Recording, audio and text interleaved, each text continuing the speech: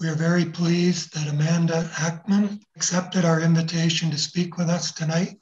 Amanda was born and raised here in Calgary. In high school, she won a Knights of Columbus Respect Life speech contest on 2 different occasions. Since then, she has earned a degree in political science from the University of Calgary, and then went on to get a master's degree from John Paul II Philosophical Studies in Poland.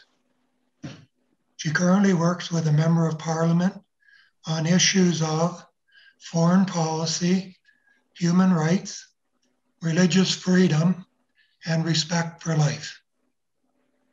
This year, Amanda set a very lofty personal goal. She is going to blog every day of this year on the subjects of death, dying, our culture, and the meaning in any way that is consistently humanizing and uplifting. Please join me in welcoming Amanda to speak to us tonight about her blog, Dying to Meet You. All right, thank you, Paul, for the kind introduction. It's a joy to be here with all of you, and I'm glad you can make it. So how did I come to make this New Year's resolution to blog about death every single day for the year 2021? There are certainly a few reasons, but one of which is certainly that when I was just 18, I had the opportunity to travel on the March of Remembrance and Hope Holocaust study trip to Germany and Poland. And it was on this trip that I traveled with 60 students and 2 survivors to Germany and Poland, and faced up to suffering, evil, questions of morality and mortality. And it was through this experience of facing up really to so many tragic deaths with survivors who still had the capacity to affirm the goodness of the world and the miracle of life, that I thought there was something there, something deep and meaningful and intimate and eminently important about contending with these very difficult topics that are often not seriously engaged. And so it was during that trip that one of the guides said that dehumanization is at the core of genocide. And I thought, if dehumanization is at the core of genocide, then what does it mean to humanize humanity? What is the antidote? With all the ideologies that had an incorrect view of the human person, who was seeking to rescue and recover the right idea of the human person? And that was what led me to John Paul II studies in Poland. So there are a few reasons why I blog about death every day, and I'm 3 months in. So I'm going to share with you what these 3 reasons are so far that I think can also serve to enhance and enliven you and your loved ones in your day-to-day. So these 3 reasons are encountering people in their depth, discovering the stories that cannot exist without you, and getting some eternal perspective. So now I'd like to unpack each of those points with some stories from the blog posts that I've written, including some interviews that I've conducted, and then we'll have some time for questions if you like. So the first point, encountering people in their depth, that kind of connects with this sense of, with the survivors, being able to access something about their inner selves, how when they were stripped down to their essentials, they were able to be resilient and tenacious. So against the superficiality of so much of our world, and in a social media culture where we usually curate posts that are meant to show that we're living our best life and that we have a lot of happy moments, we all know that life is filled with suffering and with a lot of hardship, and that somehow when we attune ourselves to that, we access what is more real about what it means to be a person. And there's something deeply meaningful about that, because we know that it's in those moments of vulnerability that we love most deeply. And if you think through your life about the times that have been the most intense in your relationships, I'm sure you'll recognize that it's precisely in moments of vulnerability that were probably not the most likely to be on Instagram or Facebook, that lend themselves to a sort of encountering the person in depth. So I had the opportunity to interview a reader of the blog named Lisa Wright. And Lisa is a palliative care and hospice nurse in Ontario who was inspired to start a foundation called the Living Wish Foundation. The Living Wish Foundation exists to grant wishes to people who receive a terminal diagnosis and are nearing the end of life. Basically, she found it so difficult. She said, it's the hardest conversation you have to have when you tell someone, when you give a terminal diagnosis and you're signaling to someone, there's nothing else that we can do. She says that when people hear such a diagnosis, they kind of step out of life because they think that there's nothing left to look forward to. So she started the Living Wish Foundation because while there are foundations that provide wishes to younger people, there wasn't one to provide to adults or the elderly the opportunity to have a wish granted.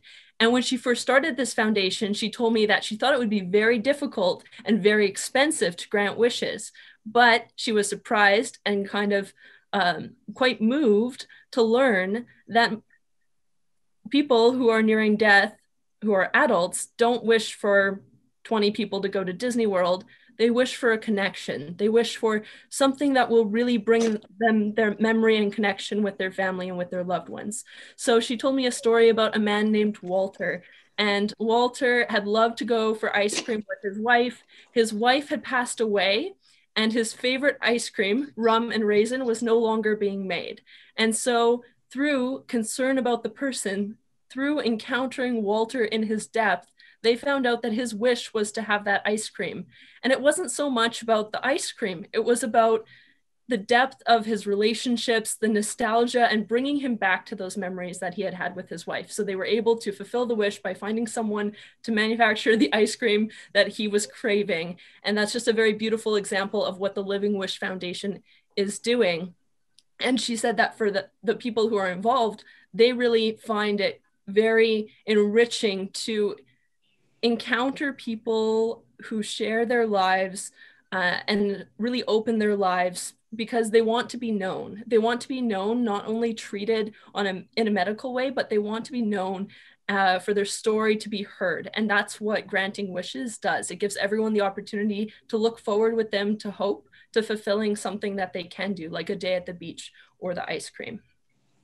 Okay, so the second point is discovering the stories that cannot exist without you.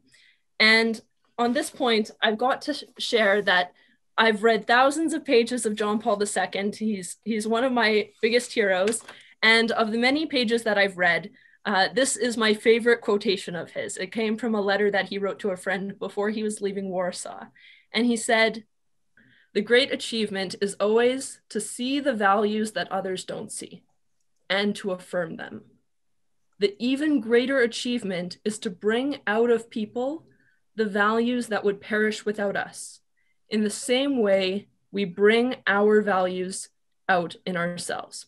So one of the biggest lessons so far from this project has been that so many people have stories, but they don't really think of them as stories until they're drawn out of them.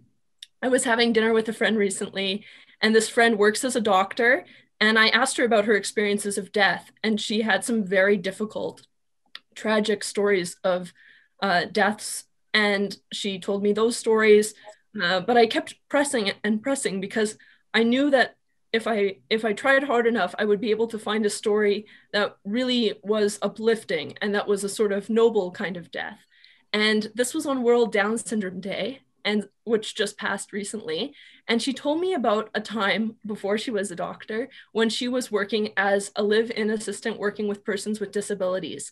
And there was this man named Peter who had a disability and he could only speak 10 words. And he had, because of the kidney issue that he had to have a surgery every 6 months that replaced a catheter. And so this was a very painful surgery. And there was one particular occasion where she was kind of attending to his needs post-surgery, and she had her back to him while she was taking care of some things, and she could hear him moaning in discomfort. And she was concerned, so she turned around and asked him if he was okay. And as soon as she turned around, he gave a big thumbs up, and he so stopped moaning and wanted desperately for her to be at ease and for her to know that he was okay. And she was so incredibly touched that this man, who could only speak about 10 words, and his favorite word she recalled was happy, was so attentive, even in his own distress, to her, and to her having a sense that everything was going to be okay. So she then attended his funeral and was moved, because most of the stories of his loved ones, of Peter's loved ones, were stories like that, stories of people who were touched at Peter's regard and at his selflessness. He who was so taken care of really did take care of others. And for those who might, he really gave a thumbs up to life through all of his interactions. And so that was a story that she hadn't really recalled, and she hadn't even told in full. And this was 10 years ago. So this is an example of bringing out the stories and seeing the stories that others might not see until they're given an opportunity to share. I'd probably heard 10 other stories before I sort of settled on that one being a fit for the blog. And she thanked me for drawing it out of her. And many times people are thanking me for giving them the space to not just tell a story, but to write a story by the words of their life and to see meaning in it. One of my favorite writers, Isaac Dinesen, says, "All sorrows can be born if you can put them in a story or tell a story about them." And I think that's really true, that there are stories that people have within them, but they don't quite know until it can be drawn out of them. And so it's up to you and it's up to us. And it's very pro-life to see the values that others don't see and to affirm them, because in this way we bring out the values in ourselves and in others. Okay, so the third point is gaining an eternal perspective. And this one has had a lot of resonance, especially among people my age, and especially amidst the pandemic. I'll start with a little story, an anecdote. It's told that there was a student who traveled a long way to seek out a master, a sage. And the student was shocked and aghast to get to the sage's home and see that this person of such great renown lived in a home that was practically bare. All there was a desk at which the sage would study with the students all day, that he would then convert into a simple, modest bed when he went to sleep. And so the student was shocked and asked the teacher, "Where are your chandeliers and couches and stuff?" And the teacher, being as wise teachers often do, turned the question around to the student and said, "Well, where's your stuff?" And the student said, "Well, I don't have any stuff because I'm just passing through." And the teacher said, "Exactly, I am also just passing through." So I love that story about taking a sort of eternal perspective, and we're all just passing through. That was really shared with me in the context of the lesson that if death scares you, do eternal things, do the things of eternal significance, and ask yourself, what might those things be that reverberate into eternity, that echo throughout time? I've heard it said that we don't take our bank accounts with us when we die. However, what we do take are our charitable tax receipts.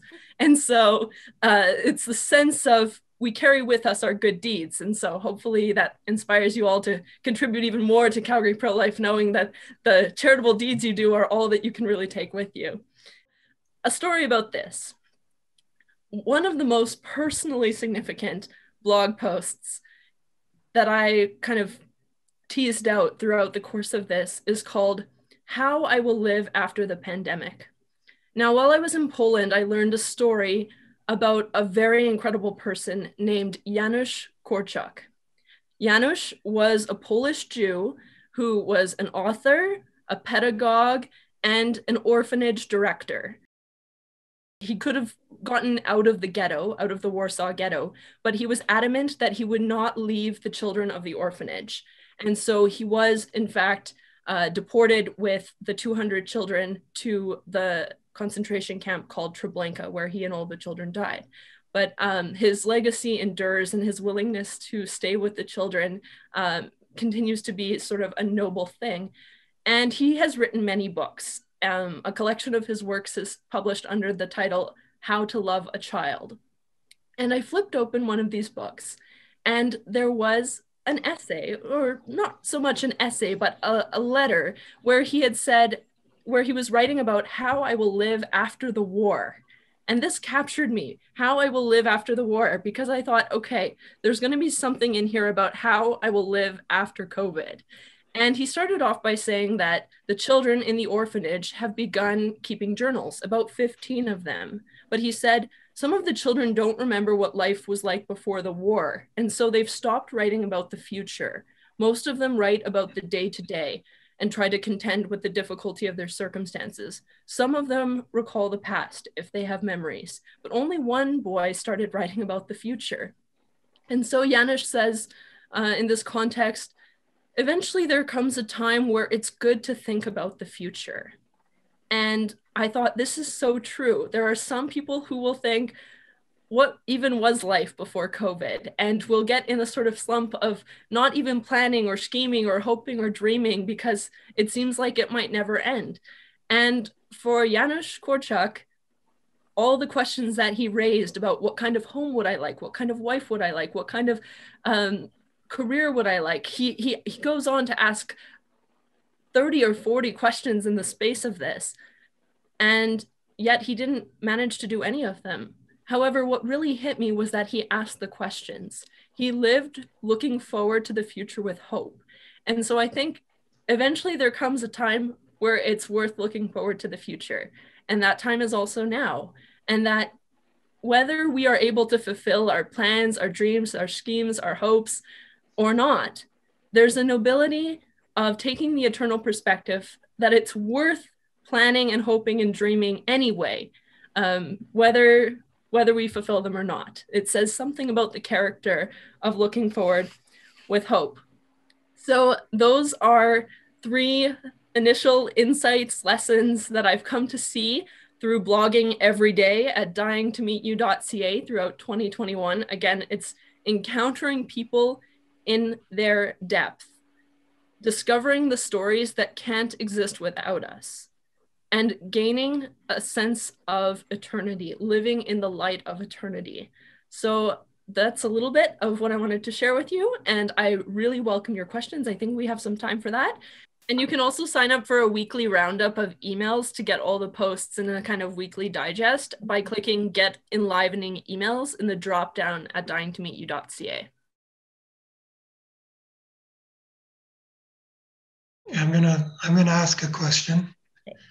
Amanda, when I first heard what you were doing, I thought, how are you going to come up with 365 days of stuff? Give us a perspective on that. Sure. Okay. Well, definitely it's a challenge from time to time. And there are certainly days where I'm writing a post at 10:30 or 11 at night. Death is a topic that obviously there's an infinitude of meaning and really an infinite number of topics and angles to explore.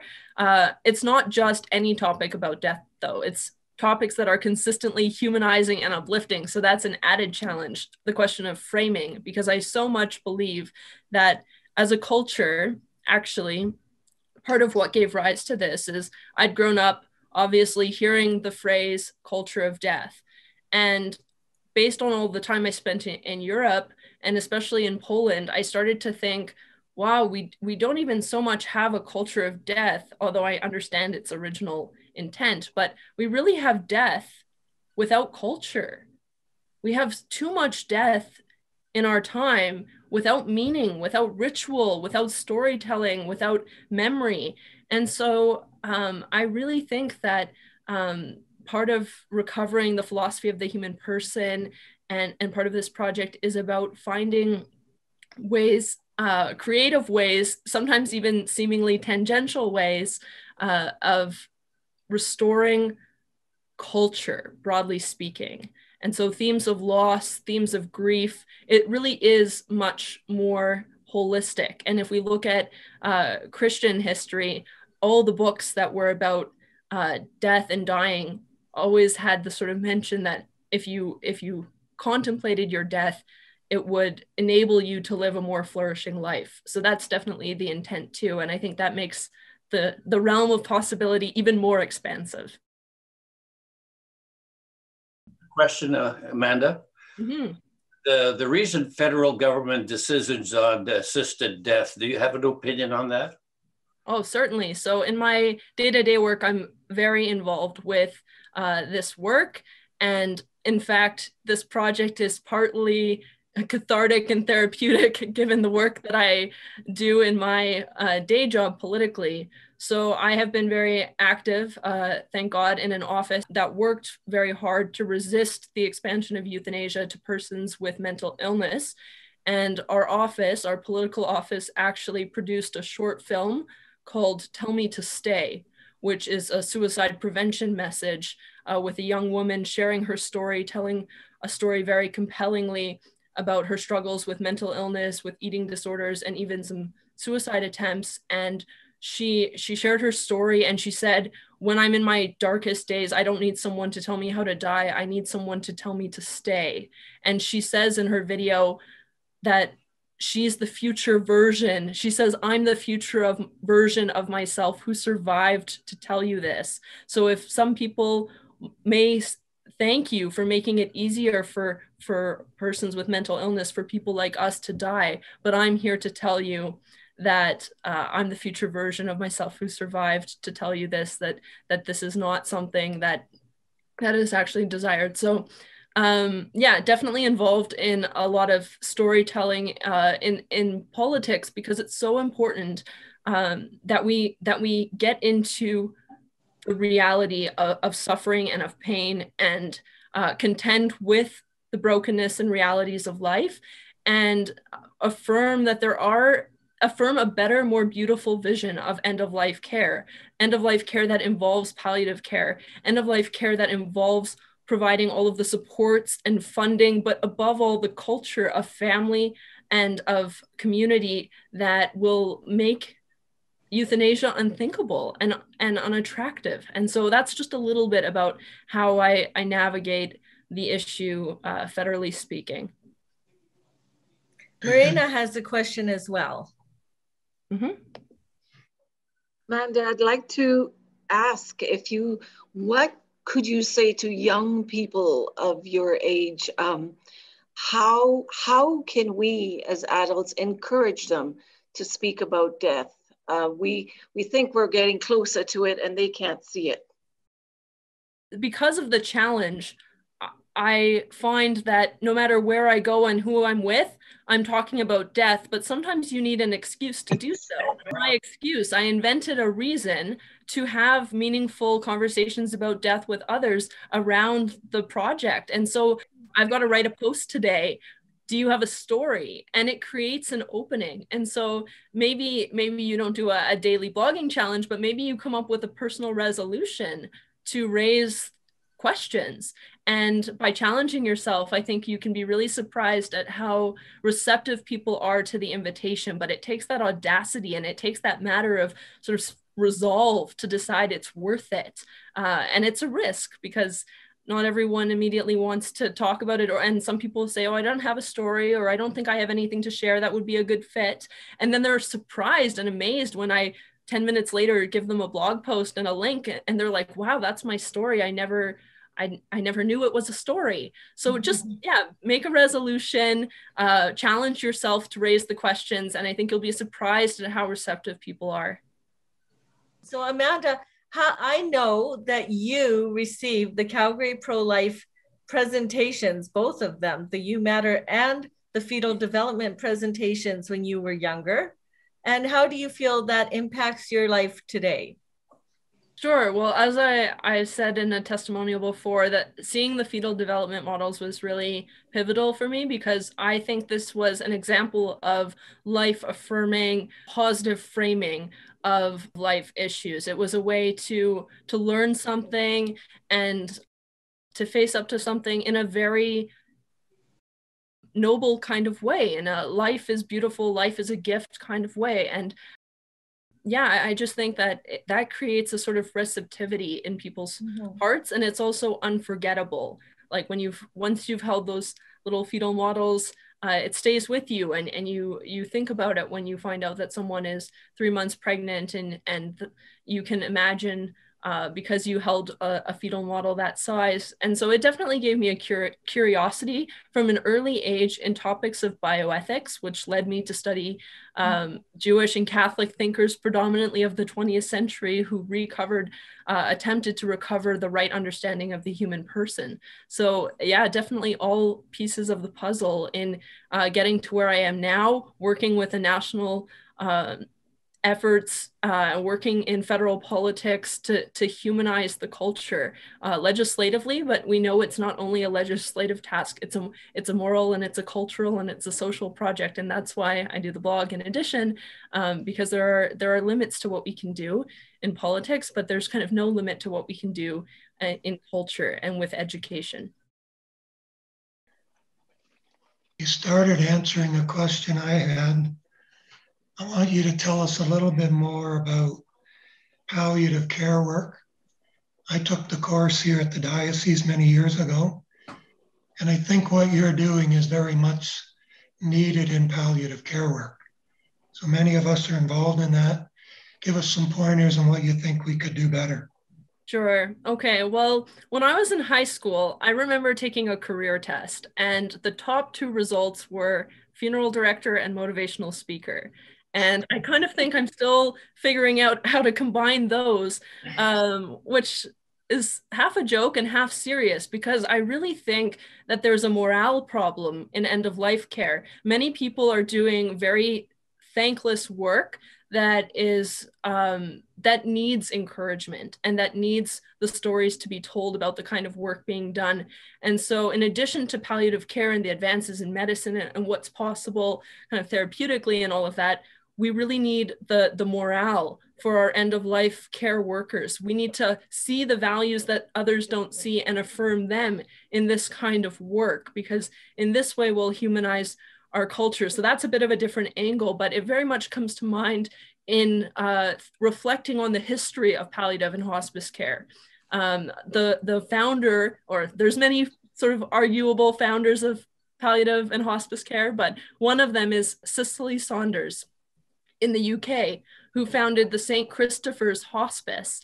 And she has an amazing story, by the way, an incredible biography. So I read her book, and I actually traveled to St. Christopher's Hospice to kind of trace her footsteps and find out what gave rise to her desire to do this. And yeah, she really found that like pain can be managed, and that the greatest pain is loneliness and alienation. And definitely at the end of life, when someone says, well, I don't know if it's good that I exist, the answer is not, well, neither do I. It's, well, and so we need to know how to answer those questions that are real and deep and existential and powerful. And I'm so struck by how in my studies in Poland, when I returned to do my graduate education in Poland, I went and I volunteered to be a guide at a former Nazi concentration camp. And it really hit me to learn how few people, even in such dire circumstances, actually chose to commit suicide within the camps. There were obviously ways to a person could have done so, but they often didn't. And so just looking at the different cultural tenets there, and like what really gives someone the resolve and the resilience. And most people, it's love. And we need to know that we're loved. We need that ultimate, as Pope Benedict said, like we need to know that it's good we exist. And ultimately all human acceptance is fragile. So we need people to say with more than words, it's good you exist. And then ultimately we need to receive that affirmation from God, who says, it's good that you be, I want you to be, and live in that truth in order to persevere through all the sufferings and trials of life, because they are a part of it, and we need not shy away from it. Part of what we need is to embrace the mystery of suffering as a culture, and not act like it's something that ought to be excluded so urgently and so dramatically. No, if we enter into it, we'll find that there is healing in that there's something palliative about leaning into the weakness and fragility of the human condition, because it binds us together in love.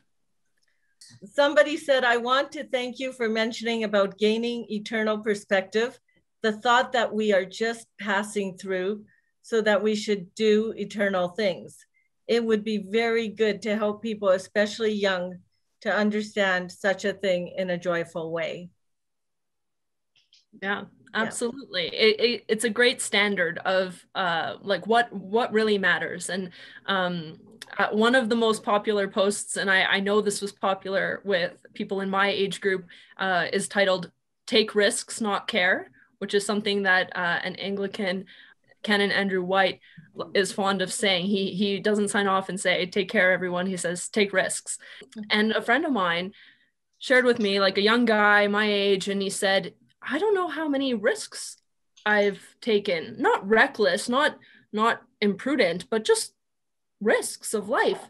And he was a bit ashamed, and it was a bit of a sort of reckoning for him to think, what am I doing? Life is worth the risk, and I ought to take some risks. And so, yeah, I think gaining a sense of eternal perspective is really key in deciding what's the test of relevance, what is going to make my life meaningful in the long run. And that can somehow and sometimes change your entire educational and professional trajectory to raise those questions, because you realize what will pass away and what will endure forever. Okay, yes, I think I'll call it to an end. Amanda, I'm going to take a risk and mention age. Sure. It's really inspiring to see the young people starting to respond the way you are to a world we're turning over, but there's lots of work to be done, obviously. So we really appreciate what you're doing. I think it's got that, what we call the John Paul II positive flavor to it. So keep up the good work. We're really happy that you're able to come with us. And we will give you a gift when we can do that in the near future. Well, once again, thank you very much. Everyone, let's hear it for Amanda. Thanks so much, everyone. All the best. And yeah, take risks and take care. Thank you very much. Thank you.